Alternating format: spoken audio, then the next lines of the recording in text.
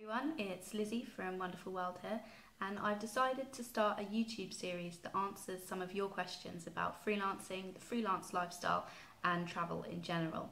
I get a lot of emails from people each week who are interested in becoming a freelance writer, so I thought I'd start this series to kind of offer pockets of information in short, sharp bursts. So today I want to start the series by talking about the steps you can take to become freelance. These things are some of the things I did when I took the dive 7 months ago, but they're also some things that I wish I'd done at the time. The first thing I would suggest is to have some savings or some money put away somewhere, just in case you don't earn enough money in the first few months, which, let's face it, is quite likely. I had 2 to 3 months worth of income saved up before I went freelance. Just so I could still pay the bills and still go out and see people and not become a hermit. The next thing I would suggest is to find out about taxes and legal stuff where you live. For me in the UK, I just had to call up the HMRC, fill out a form, and now I just have to do my own taxes every April.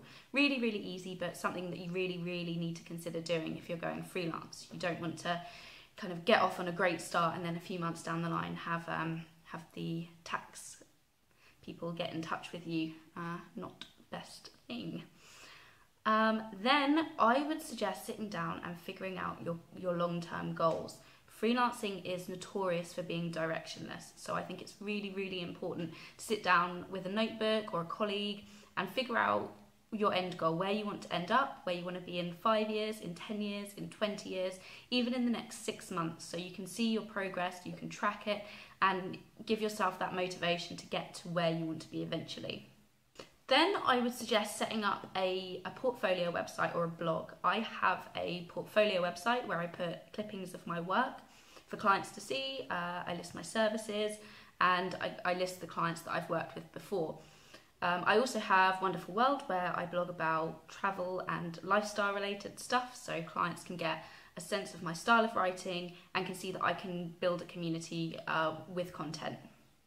Finally, I'd suggest lining up maybe 1 or 2 clients before you take the dive. I found one client that I'm actually still working with now. In the month before I went freelance, I actually found them on Craigslist. But I think it can be really, really helpful just to have 1 or 2 clients before you take the plunge, just so you have that cushion of income for the first month, because it's unlikely you're going to be earning lots. For me, it kind of showed that I could earn money, and it kind of acted as kind of a benchmark for me to bounce up from. So those are the 5 things I would suggest doing before you go freelance.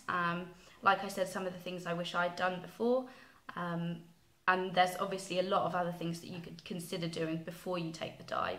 But hopefully these will kind of put you on the right foot and show you that it is possible if you get your ducks in order beforehand. If you have any other questions relating to freelance writing, the freelance lifestyle in general, or travel, please leave a comment or email me or get in touch on social media, and I'll do my best to answer all of your questions.